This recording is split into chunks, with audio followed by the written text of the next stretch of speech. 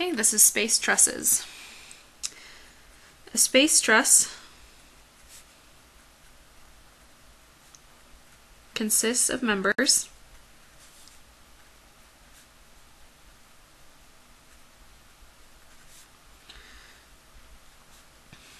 joined together at their ends to form a stable 3D structure.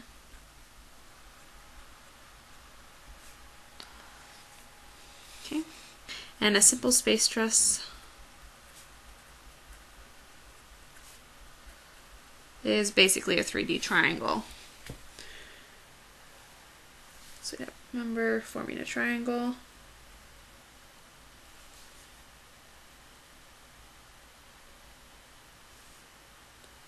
Like a pyramid. That's a simple space truss. If we had an external loading of P, and then at each of our joints we had a ball and socket. Okay, and when you're doing a space truss, you need to make assumptions.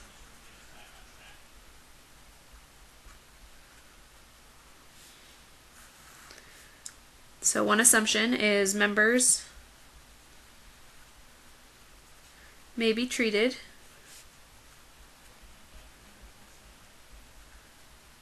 as a two-force member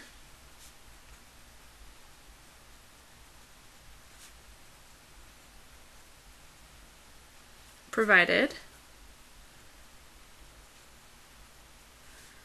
the external loadings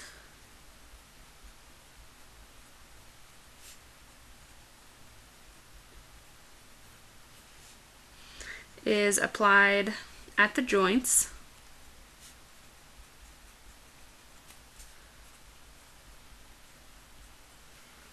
and the joints are ball and socket connections.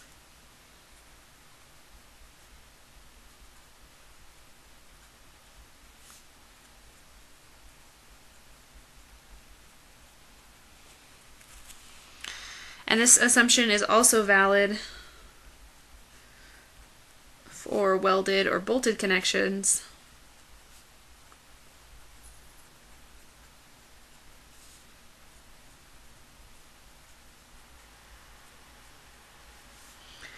when the weight of a member is neglected.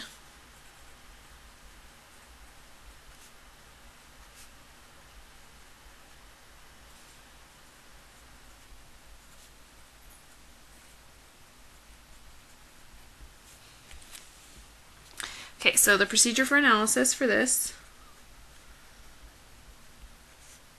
same thing as with a 2D truss.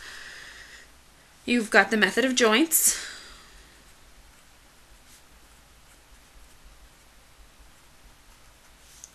And you want to use this one when forces in all the members need to be determined.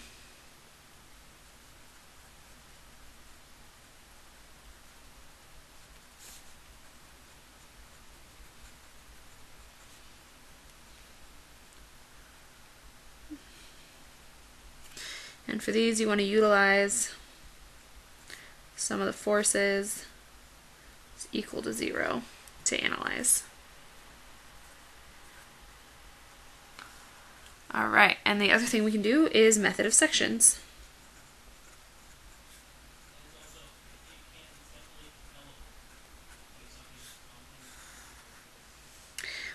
When a few forces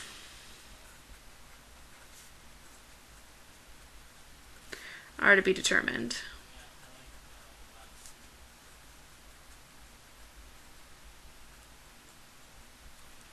You cut the truss into two sections.